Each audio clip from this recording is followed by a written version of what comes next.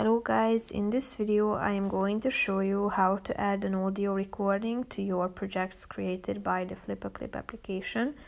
But first I just want to mention, don't forget to subscribe to my channel because at 10,000 subscribers I am going to show you my whole YouTube revenue statistics and growth strategy, how to make money online. So let's jump into it.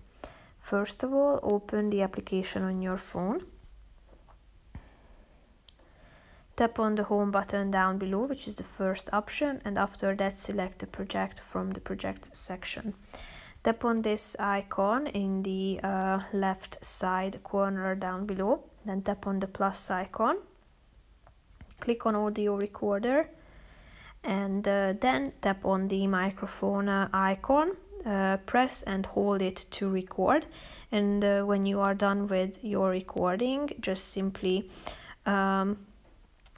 stop holding the button, and here you can listen to your recording. If you are satisfied with it and you would like to insert it to your within your project, tap on the check mark icon in the upper right corner of the screen.